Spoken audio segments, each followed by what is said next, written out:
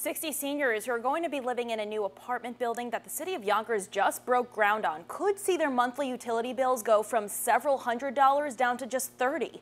The City Housing Authority says one benefit that's going to come from this energy efficient and environmentally friendly project is based on what's known as passive house standards. Our Ben Nandy joins us with those details now. And Ben, what's this standard mean?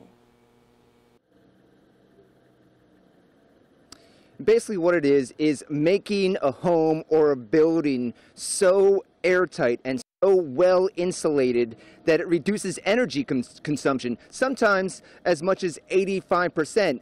This practice started with engineers in Germany over the last 20 years. Now it's made its way to California and here in the New York area. The Municipal Housing Authority of Yonkers held a groundbreaking along with the county executive and several members of the city council and county legislature. It was all for La Mora Senior Housing here on Mulberry Street.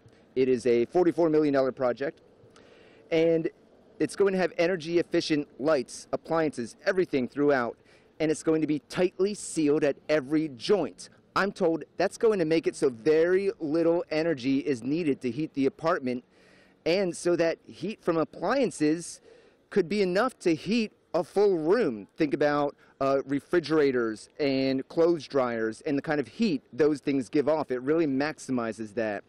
The Housing Authority CEO says following this approach does make the building cost a third more to build than a regular structure, but she's pretty confident that in the direction things are going, that energy savings are going to make it worth it.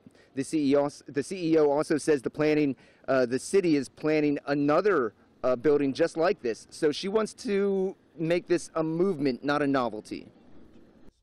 It's great for the environment, for the neighbors and the people who live here, but we think it's better actually for the bigger environment, right?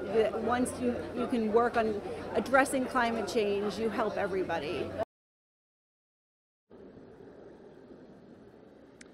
Mayor Mike Spano of Yonkers is very happy about this. He praised all the different agencies who were here today for working well together and taking on some projects early on that were expensive in order to set the stage for this project. An example is that before there used to be a vacant school building here and it cost $1 million to demolish. Ben Nandy, News 12.